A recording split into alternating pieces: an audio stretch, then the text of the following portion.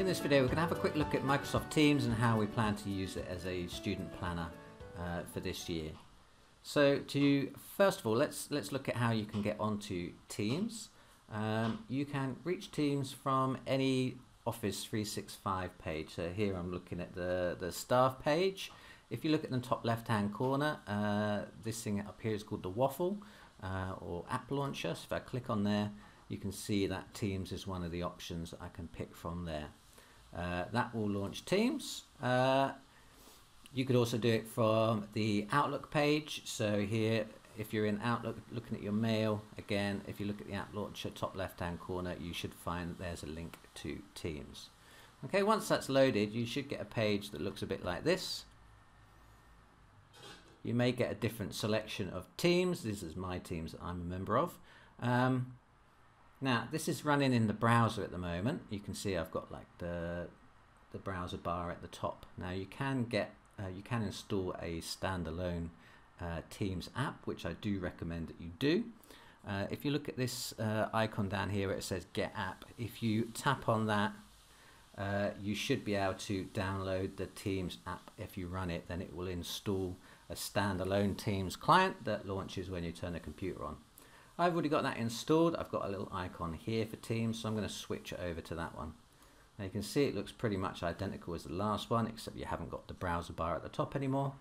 But actually, some functionality works better in the full client than running it in your browser. So for the best experience of using Teams, I do recommend that you install the Teams app.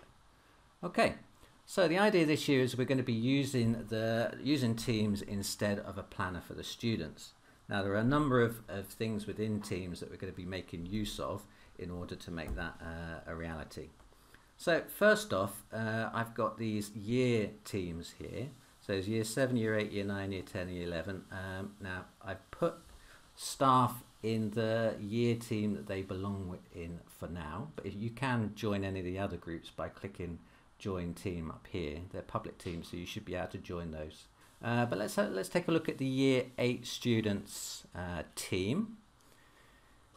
Now, the team is made up of various sections. So I've clicked on the Year 8 team. I can see that I'm in the Conversation tab to start with. You can see if I scroll back that the Year 7s have already found their team. Sorry, the Year 8s have already found their team and have already been communicating in it. And today I've sent this welcome back message just to remind students to start at 11, and some students have already commented on that, so they are already looking at Teams and using Teams. So you can, if you had a message that you wanted to send out to the whole of Year 8, you can easily just type your message in here. Works like WhatsApp or any other kind of communication based app. Very easy to use, and you can add all sorts of attachments and smiley faces and stickers to it as well. In the next tab along, we have a Files tab. Now this is like a group OneDrive or cloud drive. It's a place to upload documents, and everyone in the team has access to those documents. So far I've set up 2 folders in here. The first one is called ePlanner. If I drill down on that, you can see that we've got all the various documents that used to sit at the front of the planner hard copy book that we used to give the students. So students can refer to each of those. You just click on them and they should open up within Teams. Very nice and straightforward. If I come back up to the other one, there's one called Letters. If we send a letter home with Year 8 students, a copy of it will be put in this folder. So if a student then loses their letter or asks you again for another copy, you can just tell them it's in Teams. Go and sort it out yourself. Now the next tab along is called Agreements. If I click on that one, it takes me to an embedded Microsoft Forms. Now we're going to be using this for the kind of like the home school agreements for students. So the things that they used to sign in their planner. So we've got like the TCOG 10. So there are all the TCOG 10, and the students can digitally sign that by clicking this button here. I agree to follow the TCOG 10 at all times and not cross the red line. And again, we've got the anti-bullying charter that students can agree to. There's a TCOG ICT policy. and there is the mobile phone policy. Now the student is going to have to go through and tick each of those and then submit it to show that they've signed those documents and are aware of them.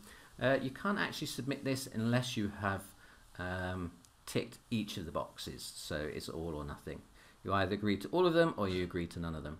And we will be doing a bit of work a little bit later on to kind of collect in and work out who signed it and who hasn't, so we can chase it up later. The other tab I put in here is a student training videos tab, where I'm planning to put a few more videos over the course of this term to help students get used to using this new system. At the moment, it just tells you how to open up a OneNote. I'm going to be adding to these over the next few weeks. Okay, so that's it for the Year 8 group. So you can see already that a lot of what we put into the planner is already in that one group. Now, coming back to the list of all the teams, you should also be a member of a team for each of your teaching groups. So you can see that I'm a member of 2019 9ABT RG, which is my registration form, and I'm a member of 2019 9A4MA, so that's my Year 9 Set 4 Maths class, and I'm a member of a few others. So you should find that you've got a team for each of your teaching groups. Now, if any of these are missing, please just double check that you are actually assigned to those teams already, or to those groups already in Sims. And if it's still not showing up in Teams, please can you email me and I will follow up and make sure that all your teams get created for you.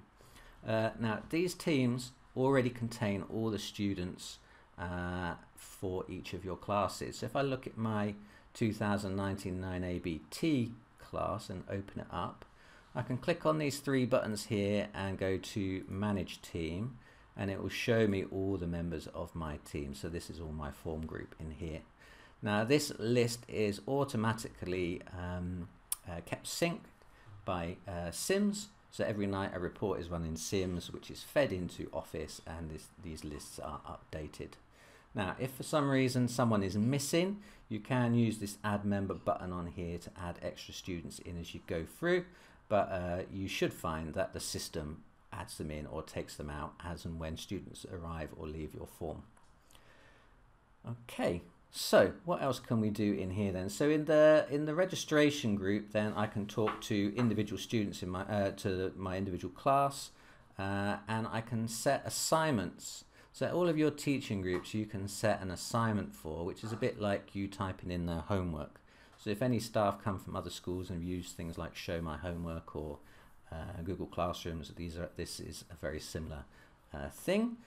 So if I want to set a homework for my group, I can come in here and I can create it. And I just need to fill in these forms. I can give it a title, I can write the instructions, I can attach documents, I can set a due date and time.